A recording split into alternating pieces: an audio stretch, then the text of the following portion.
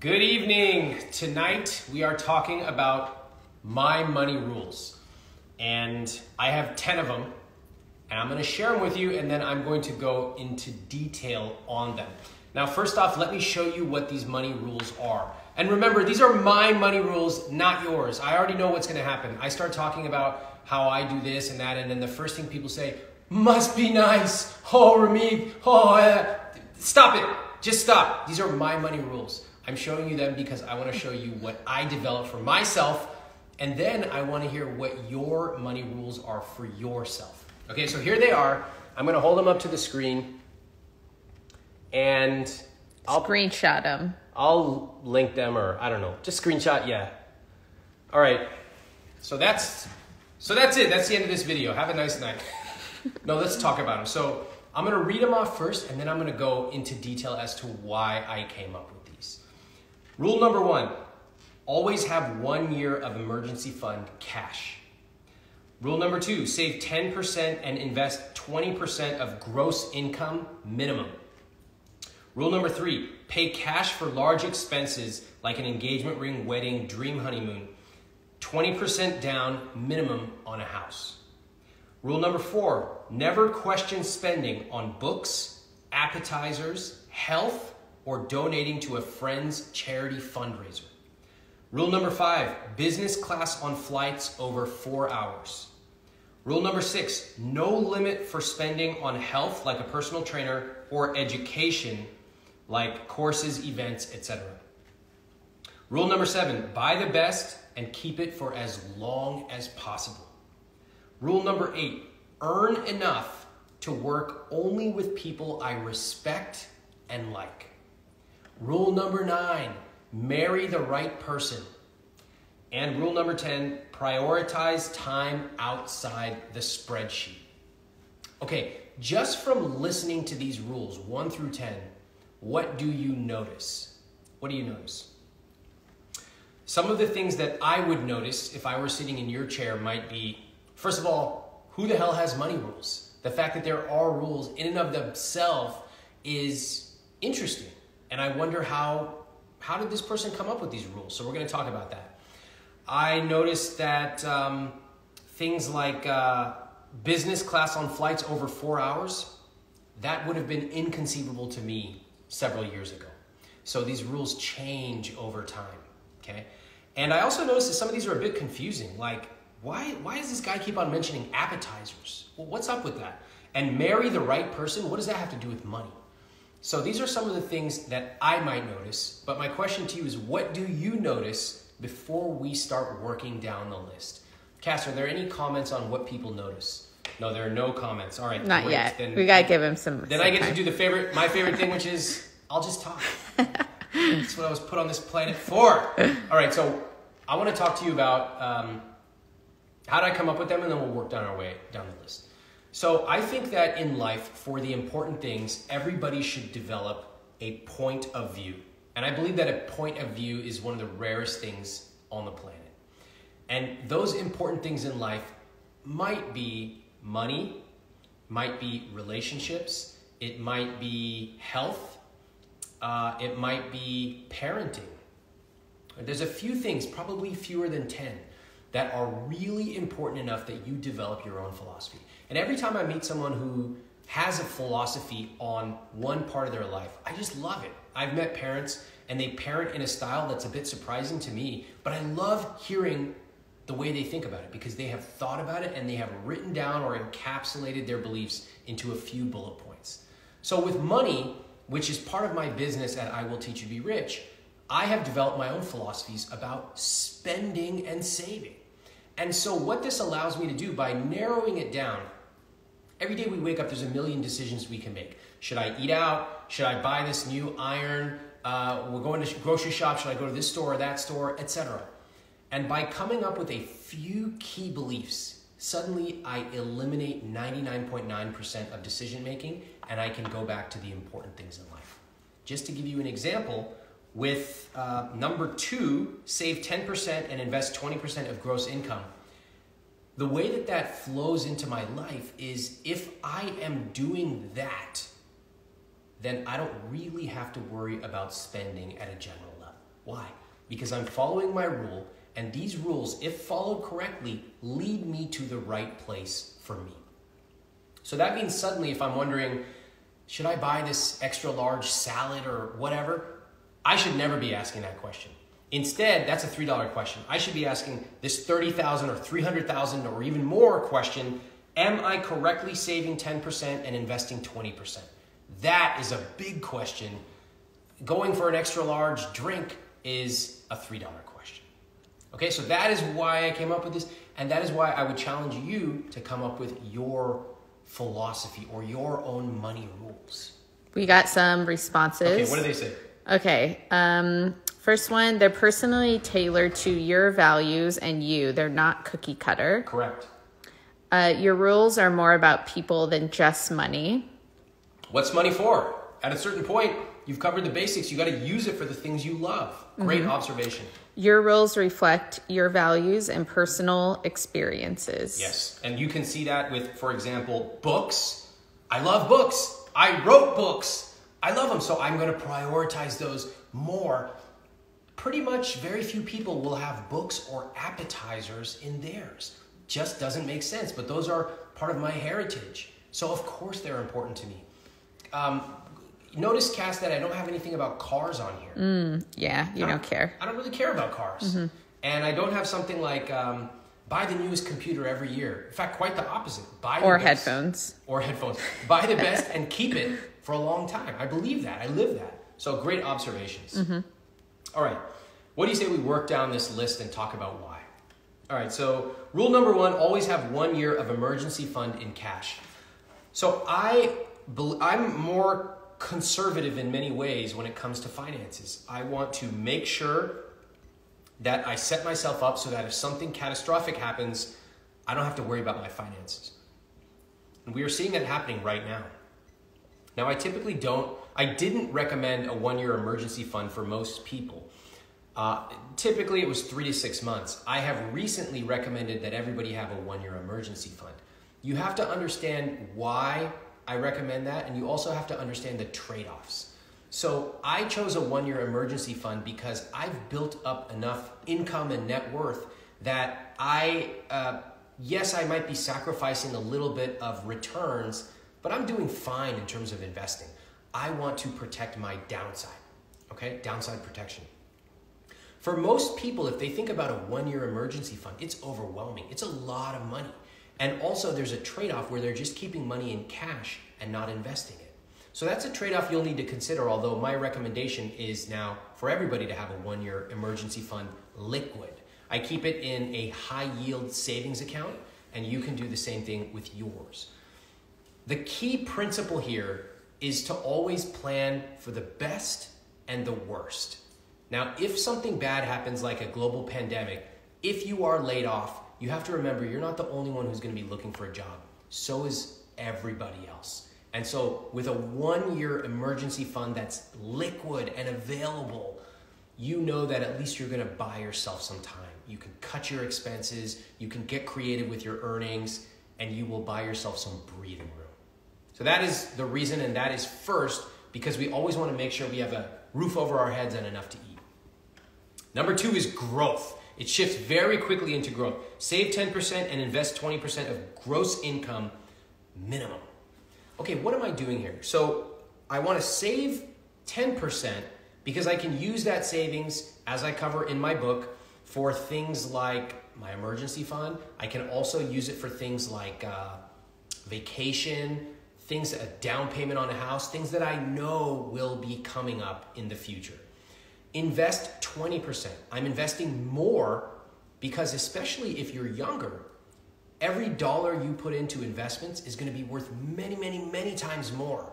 So a lot of people who are new to money, they save a lot and they feel really good, but they're actually just treading water because the real money is generated from investments. That is why I prioritize investments higher than savings in terms of percentages. Now, why did I say gross income? Some people do percentages based on gross. Some do it on net. Net is what you have after taxes. That's really up to you.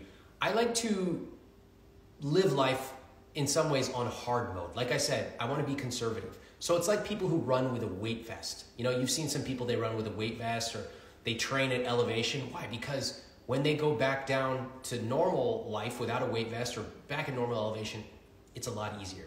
So if I'm choosing gross, that means I have to save and invest more money. Now, you don't have to do that. I just choose to do that because it forces me to get aggressive. I also want to point out that if you run a business, this number could be very different for you. Now, this is a little bit more of an advanced concept. Most people who have a 9-to-5 job, let's just say that for easy math, they make $1,000 a month, so they could take 10%, put in savings, 20%, put in investments. But a business owner might pay themselves a salary, but once every year, once every couple of years, they take a huge distribution. So that distribution could actually pay for 1, 2, 3, 4 years of your contributions. So again, that's a little bit more of an advanced concept, but business owners who are slightly more sophisticated will know what I'm talking about. So what I'm saying is that my income could be lumpy. That's okay. I can figure it out on the back end. All right. Final thing. Why? Why am I talking about this? If I save 10% and I invest 20% or more, I know that I'm doing great on the income and growth side. That is awesome. And that means if it comes to sitting out at a restaurant and ordering a cheesecake or an apple pie, I'll just get both. It doesn't matter because I know that the big question, the $30,000 or the $300,000 question is already being automatically handled. And this is one of the most important rules here.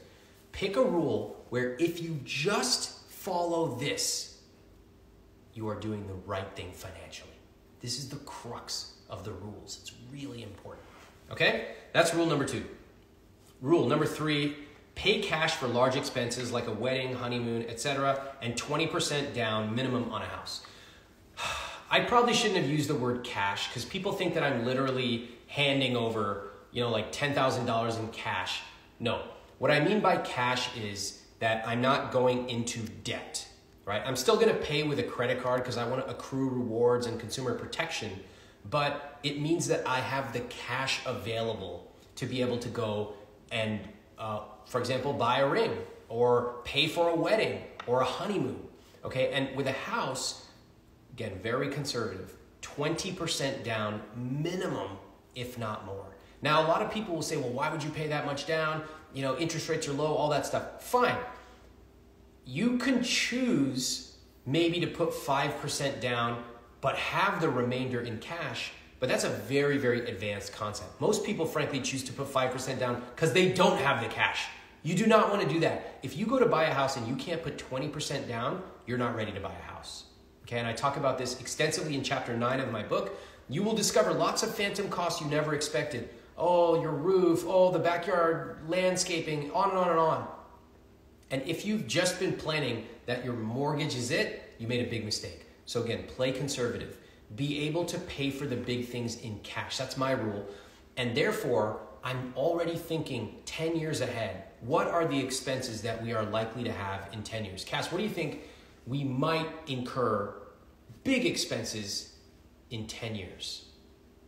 Oh, definitely a car. Okay, good one. So we should probably think about ballpark, what kind of car would we like to get? When do you think we might get it? In fact, let's just do it right now. Let's say we're going to buy a car. I'm just going to make the math easy. Let's say that it's going to be $60,000. Okay, I've never bought a car that expensive, but let's just pretend. When do you think we're going to get a car? Is it going to be next year? No. Let's say 5 years from now. That's 60 months away. I can put $1,000 a month into a sub-savings account, and at the end of 5 years, we are ready to pay for it in cash. So that's the way we would do it. What might be some other big expenses? Maybe a house? House? I think we talked about a 10-year wedding anniversary. Oh, yeah. We're going to do a big bash. Big one. And we got really inspired, and we were like, let's really bring our whole family, and let's make it big. So we start putting some money aside for that every single month. And the longer the time horizon, the less you have to save in order to hit that goal. All right, so that's a more advanced way of thinking in the future, and that's where you can put some money towards as well in terms of savings. Oh, and some really nice sweaters too. That is a given. I'm not waiting 10 years for that. I'm talking about 10 days. All right. Number 4, never question spending on books, appetizers, health, or donating to a friend's charity fundraiser. So I created this rule for myself because when I went to college, I paid for Stanford undergrad and grad school with scholarships. And one scholarship that I got was incredibly generous. And they effectively said, all of your books are completely covered. They even set me up with an account at the Stanford bookstore. And I would get any book I wanted. I didn't even go to the normal register. I went to some other desk. And they had my account on file, and it was free. So I had free books for 5 years. That's like, it's like Willy Wonka. Mm-hmm. You know that kid who has like the fat cheeks and he walks in, he's like, ah. That was me in a bookstore for 5 years. So any book I saw, it felt like the most freedom I had ever had to be able to walk into what is my paradise and see a book on cults or see a book on personality psychology and say, I'm going to get that. Boom, take it up, read it. It's mine. And when I left college, I wanted to continue that. And I wanted to continue that freedom because it felt so good. And I realized that in the grand scheme of life, unlimited books is not that expensive. It's really not. And so I just made the policy for myself. And now, whenever I see a book, I follow what I've invented called Ramit's book buying rule. If I ever see a book that's interesting, I click buy. Never hesitate, never equivocate. Similarly, appetizers. When I was a kid, we hardly ever ate out. And we certainly did not get appetizers or desserts. We got maybe 2 pizzas for our entire family, 2 Cokes to share, and coupons. We always used them. Now it feels extremely freeing to be able to go and say, yeah, I'm going to get that appetizer. Or, which appetizer looks better, this one or that one? Let's get them both. And so, Cass, do you know my policy when I take my coworkers out to eat? Have I ever told you what it is? Mm-hmm. What is it? Yeah, they can order anything on the menu. Yeah, the rule, I tell my coworkers, when we get a chance to meet in person, I say, I only have one rule, which is whenever we eat out, if there's anything that even remotely looks good, you have to order it. And for me, the amount that I spend is small, but the joy in personally being able to do that and to be able to do that for my coworkers is incredible. So part of creating your own money rules is making them meaningful for you. Nobody else probably has this story, so this doesn't make any sense for you. But for me, I am smiling ear to ear when I see one of my coworkers, I don't know, should I order this steak? It's a little, I've never had it. Get it, please. Well, also, that's interesting how, like, when I grew up and even, recently, when I would hear the word rules, I would think, oh, it's something bad, something restrictive, all that stuff. But like the one you just shared with your coworkers about they could order whatever they want is actually amazing, and it's fun, it's interactive. So I think reframing the word rules too. Great insight. Yes. These are my own rules. So of course I want them to feel good and be empowering and give me freedom. I think it's a great observation. Donating to a friend's charity fundraiser. One thing that I have learned is that, have you guys ever done a fundraiser, a charity fundraiser? Most people have not, but maybe at one point or another in your life you will. Maybe you'll do a 5K, maybe you'll do a run for breast cancer, whatever the case may be. And I remember I've gotten these emails from my friends, when I was in my early 20s. And, once in a while I would donate, but most of the time I wouldn't. And then I started doing fundraisers, right? And Cass, we did one together. Uh-huh. We did a charity fundraiser to raise money for children being separated from their parents at the border. Uh-huh. And we sent an email out to our friends. And I have to say that nobody really likes asking for money. Right. And no one really likes to donate. And no one really likes to donate. Well, I was going to get to that, babe. Thanks a lot. Thanks for the punchline. So I have to say that because I sell premium products and I have over 40,000 customers, I have no problem selling. And when I am doing it for a cause that I believe in, this money was not going to me or to us. It was going directly to people who needed it. I'm shameless. I told people, look, this is important. I need you to donate.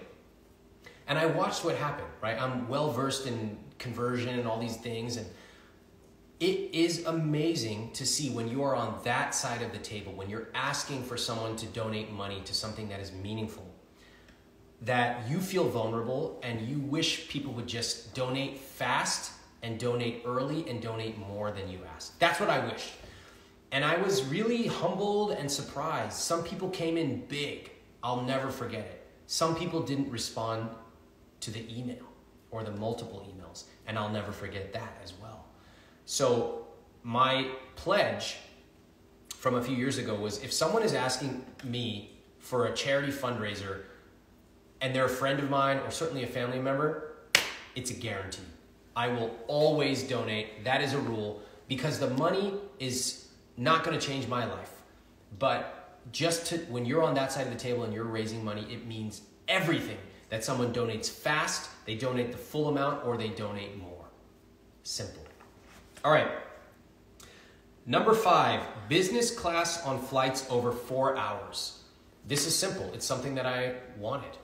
And when I first started off in my early 20s, I scoffed at everyone who was business class. Oh, so stupid. Why are they wasting money? And then I realized, oh, business class is pretty nice. And so because I could afford it and because comfort was important to me, I just made a rule.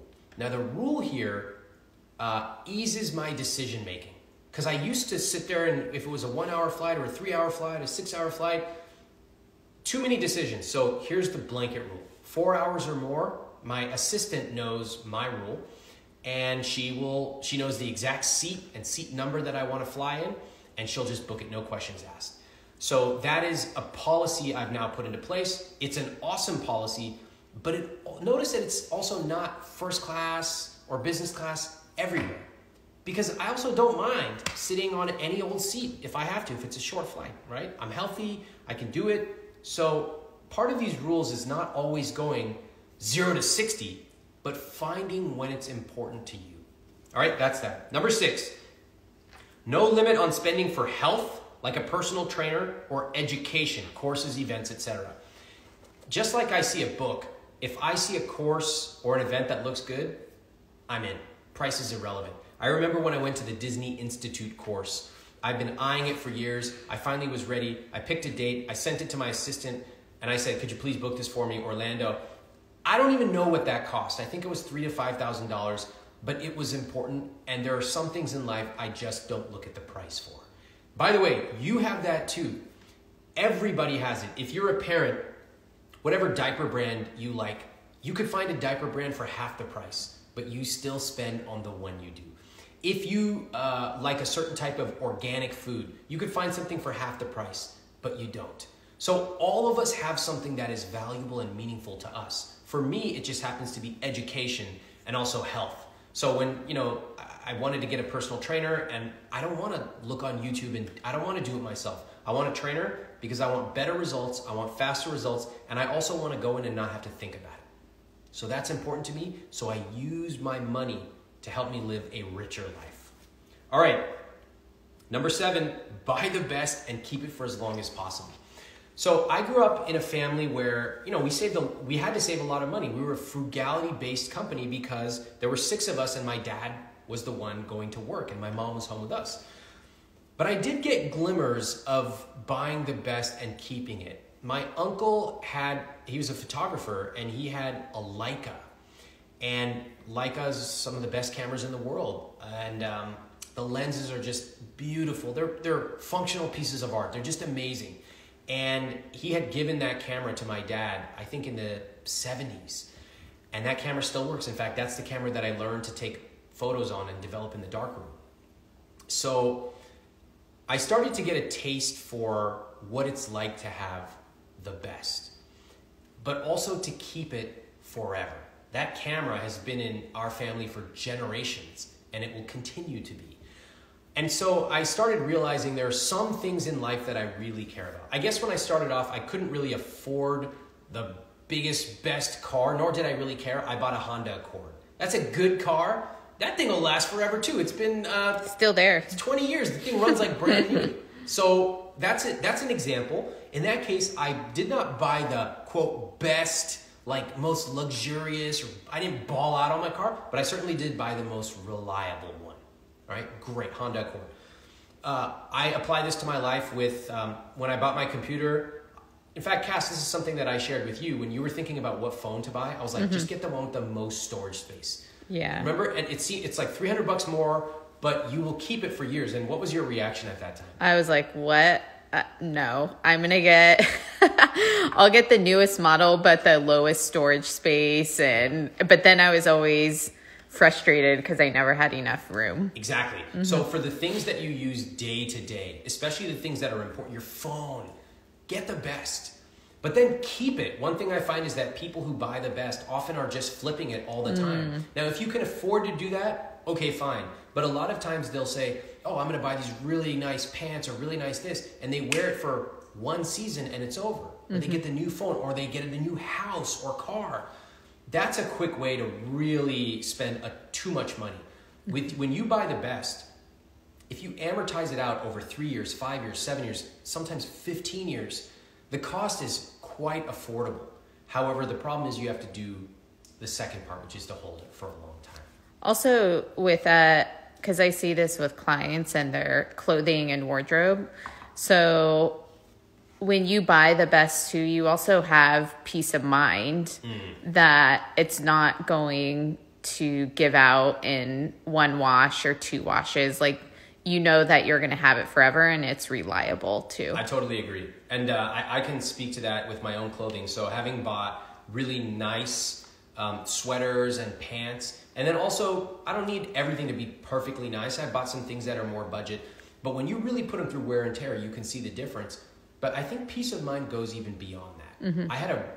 I've referred before to my cashmere sweatpants that are probably my favorite piece that I own.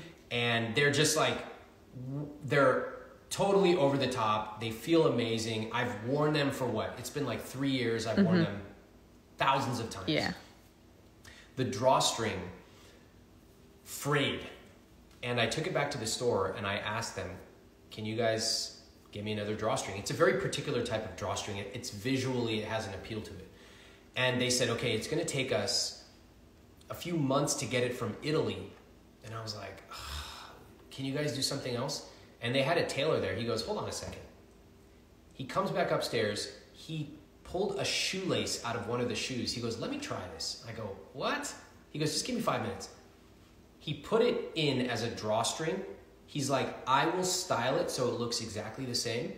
And they messengered it back to me like 3 days later. I was like, incredible. And it looks really good too. It looks amazing. So again, why am I obsessed and why am I smiling so much over these sweatpants? It sounds ridiculous. But to me, I love them. I know that these things make me happy when I put them on. I've worn them for years. I bought the best. And I also have peace of mind that if something goes wrong, I'll be taken care of. Yeah, and they fixed it so quickly too. It was amazing. They're not doing that at Uniqlo. Correct. Yeah. Okay, number 8, earn enough to work only with people I respect and like. Notice that this really only tangentially touches on money, but it's about the fact that I want to wake up in the morning and be happy with my coworkers. I don't want to have to work with someone where when I look at my meeting invite on the calendar, the first thing I do is, oh. And I think some of us have had people like that in our life where they're just a downer or they're actually abusive at work. I will not stand for it. I have fired senior people at my company when I found out that they were being not nice to their other coworkers. And so I won't stand for it. And in my life, I want to earn enough to know that I can always work with people that I love, or people that I respect, love, and or trust. And so that feels amazing to know that money gives me the ability to use my values and work with people who I enjoy working with. So that's that. Number 9. Marry the right person. Cass, you got any comments about this? Yes. Oh, let's switch seats here. So this one is the number one most confusing one to people. They frequently say, all those make sense, it sounds awesome. However, what does that have to do with money? And I think that question is crazy because, in my opinion, the decision on who you marry, if you choose to get married, is one of the most important financial decisions you ever make. Is your partner aligned? Do they think about spending and saving in generally the same way? Have you saved up 30% of your income and they have $75,000 in credit card debt? If so, you have a huge problem. Do they get nervous or scared? Are they abundant or scarcity minded? Like you're gonna be thinking about this every single day for the rest of your life. And I remind you of somebody who Instagram DM'd me and said, my husband spends way too much on iced tea. He spends $5 a day. And I'm like, wow, that's a lot of money. By the way, what's your household income? And then she said, $600,000. So just think about that. They argue about money every day because they see it totally differently. So when I see marry the right person, it means that money, like it or not, is an integral part of your relationship. It's everything from what kind of bread do you buy? Do you care about spending extra on the organic one with the nuts? It is, where are we gonna send our kids to school, public or private? Are we gonna spend on a tutor? What hotel are we gonna stay in? How often are we going on vacation? And are we bringing our family? These are big questions that will haunt you if you don't think about them, or they can provide you joy if you do. That's number 9, marry the right person. And finally, number 10, prioritize time outside the spreadsheet. At a certain point, you've done the I will teach you to be rich system. At a certain point, you have your money automatically being saved. You have your conscious spending plan. You're investing. Everything's good. You won the game. Now it's time to turn the page and live life outside the spreadsheet. That means family. It means loved ones. It could mean being single, enjoying dating. It might mean health. It's not sitting and looking at Excel every day and saying, "Oh, this is so cool. Cell D32. I love the ratios." No, you won. Move on. A rich life is lived outside the spreadsheet, and that is why that is my rule number 10. But what about the ROI? ROI. What's the ROI? Oh, what's my ratio? Get a life. There's so much more interesting things after you get the 85% solution implemented. You get your target date fund or your index funds. Tweaking around is not going to change anything in a big way. What's really going to change is you picking up a hobby. It's you calling up your old buddy from college. It's doing things outside of the spreadsheet. That's where a true rich life is lived. Cass, do we have any questions that we should address? Yeah, we have a few. Okay, on to questions. If you have questions, type it in the question box on the lower portion of the screen. Do not type it in the comment box. I'm not reading those. Wow. Thank you. Okay, question. Number 9, marry the right person who reprimands your remix. Love it. Oh man, where'd it go? Okay, I'm looking. Let's see. Okay. I hope that in this silence, as you find this question, one thing I would ask people is really think about what your rules are. And it should actually be confusing to other people the more you dial in on what is special. Like, that's why when people say, appetizers, what's that about? It makes me smile, because that's how I know my rules are mine. They are individually built, like a beautiful suit, custom made. They're made for me. That is what a truly cohesive set of money rules will feel like and sound like to you. Ramit, I loved your book. Any plans on another one soon? I recommend it to all my clients. Ooh, I'll tell you what. I appreciate that. Thank you very much, and thanks for spreading the word.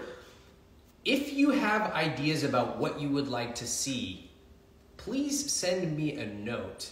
You can email me, you can DM me, but if you have ideas of what you'd like to see next, I would love to hear them. So send me your ideas, and I'll be listening. Do you have any couple money rules? We do, actually. I have a few. Okay, so I remember, Cass, let's see if we can go back and forth, because I didn't prepare these, but I do remember one of our rules is, I'm going to talk about the wedding ones. Mm-hmm. When we go to a wedding, we are the first people out on the dance floor. Yeah. And we never want to be the couple where people have to worry about where they seat us. Yes. Now, these 2 rules came from our own wedding planning, where, of course, we want people out on the dance floor, and we noticed the people who were just out there just like having a great time. And then, there's people who are like really hesitant. We noticed that. We also notice when you're doing seating planning, you have people who you can put anywhere. You rank every single person. You have to. And like these people can just mix it up with anybody. You can put it next to an old auntie and they'll have a great conversation. Or you can put them with a young group and they'll be fine. There's others where you have to put them with people they know because they'll be uncomfortable. And we resolved we never want to be that. So we want to be the couple where they can put us anywhere and we're good. Yeah, those are good. One that I think we discussed, I don't know if we landed on it, was taken from your rule about the business class. Was it 4 or 5 hours? What are we talking about? When we fly over 4 hours, then we go. Class? Yeah. I think you wanted to institute that for us, but I was like, I don't know. I think we need to have further discussion on this. But also, I want people to know that it's like an ongoing discussion, though. It's not like we got married and then, okay, we have 10 rules. Right. Because we both come from different money backgrounds and all that stuff. I'm actually glad you brought that up because that rule is interesting. So I said, I want to do that for us. Yeah. And you said, no. Why'd you say that? Just because I've never done that. Yeah. And so I was like, it was just outside of my realm. Yeah. And I automatically went to cost. Right. Whereas you were like, no, it's comfort, like we'll be rested, all that sort of stuff. Totally. So this is, and we should pick this discussion up later, but this is a great one where, like, I'm used to flying above 4 hours because I've been doing it while I was single for years. But I also know that we have to discuss it because I can't just keep doing what I've been doing because now it's us as a unit. That was a good one. How about travel? We made a rule for ourselves, which is a really big rule. Oh yeah, the travel at the end of the year. So we want to take a big trip every year. And that big trip is usually, we've done it twice. It's been 6 weeks each time. Very, we go to crazy places. We go high, low. And we eat in people's houses and cook with aunties, but we also stay at these amazing hotels. And I think that part of that was we also prioritized our family. So we said we want to bring our family as parts of it, which we've done both times. That was good. Yeah. And someone asked in the questions if I have money rules. So I'm currently working on mine. Good. And taking inspiration from Ramit. All right, next question. Let's see. Okay. I'm still looking. Don't worry, take your time. I know there's not supposed to be silence. I will talk about money rules in a couple. The suggestion I have for you to make money rules is to first start with something that is really, really fun. Your first money rule should not be restrictive. Your first money rule should be every year we are going to take one day and go eat at some crazy restaurant, or we're going to try one type of food that we have never tried on this specific date. Something that gets you both kind of excited. That's when you can start to shift money rules from the predominantly negative, restrictive view to something positive. Now, I will say that, Cass, when we started talking about our day-to-day spending plan, you remember that I said, look, my big thing is I want us to be saving X%. And if we do that, the rest of the spending is relatively like whatever. But if we do that, we start there, we're good. And that was a way to really reduce the world down. So those are two things to think about with a couple. Start from a place of fun. And also next, when you get to your spending, pick a savings and investing goal. All right. What if your partner does not conform to 50% of your money rules? How do you compromise? We should do an episode on love and money. Okay, let's do that another time. Yeah. This is a good question. There's going to be a lot of tears on that one. So, first of all, they don't have to conform to 50%. And you're probably never going to agree on all your rules.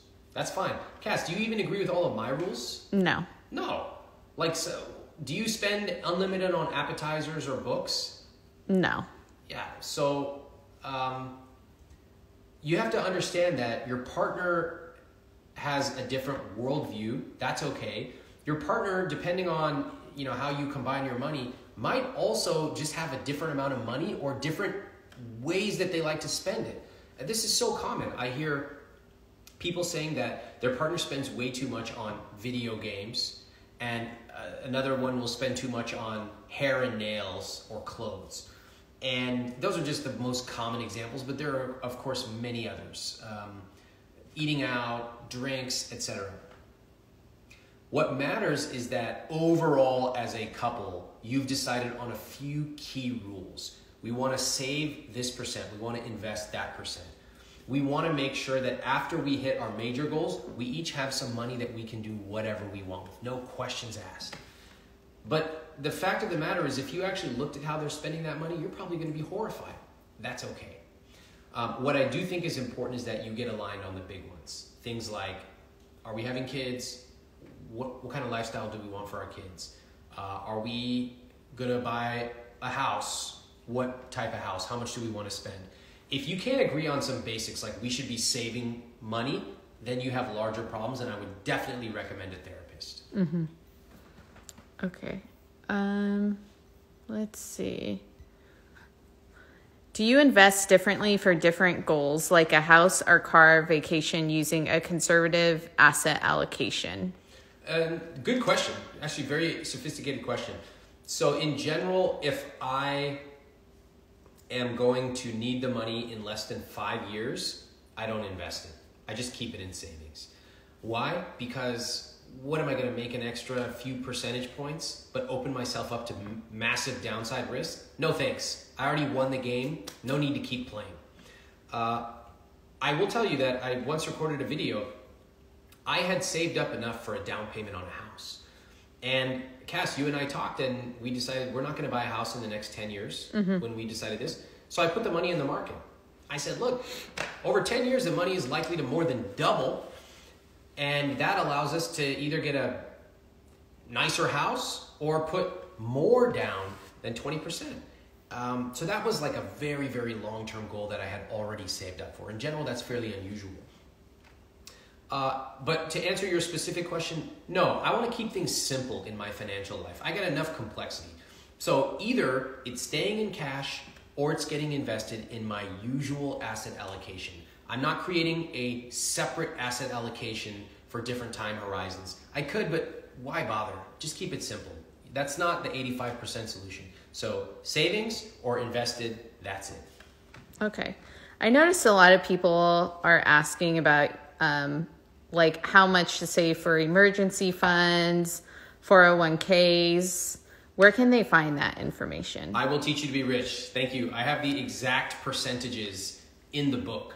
So you can find out exactly what percentage. You can even find out what percentage I recommend for like eating out and discretionary fun stuff, saving, investing, basic necessities like your rent. All of that is in there with clear benchmarks, as well as the best accounts to use, even the phone numbers, even the words to read off to get your fees negotiated. Just get the book. Also, you've posted a lot of really awesome videos on YouTube, right? Yes, youtube.com/Ramit Sethi. I go into more detail with some of these videos, and of course they can join my newsletter at iwt.com. Okay, last question. How often do you reevaluate your money rules? I would say once every couple of years. I spent a while coming up with these, right? And a lot of it was just bubbling up, and I would, for example, I just felt so good when I would be able to order an appetizer. And I didn't sit there the first time I ordered an appetizer, this is going to be one of my money rules. I didn't even know what my money rules were. But when I sat down to think of them, that was a months-long process where I would think about what makes me happy, what makes me feel secure, what gets me excited. And then I thought, does money play a role in that or not? And also, what do I just not care about? There are things people expect me to care about. Like, Ramit, why haven't you bought real estate in New York? well, I have other things I care about more. So once I set those, though, they fit pretty well. They fit like a really nice glove. So every couple years, I'll re-look at them and think about them. But I assume when my lifestyle changes and when our lifestyle changes, we'll probably reevaluate them. But for now, they fit great. Mm-hmm. Great. All right. So thank you for watching. That was a little background on my 10 money rules. Again, those are my rules, not yours. I would love for you to leave a comment and tell me what are 1 to 3 of your money rules. And then tag a friend to ask them what their money rules are. Let's get this started.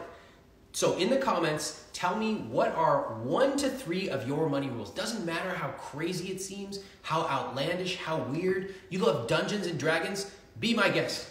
But tag a friend, let's go from there. Thank you very much.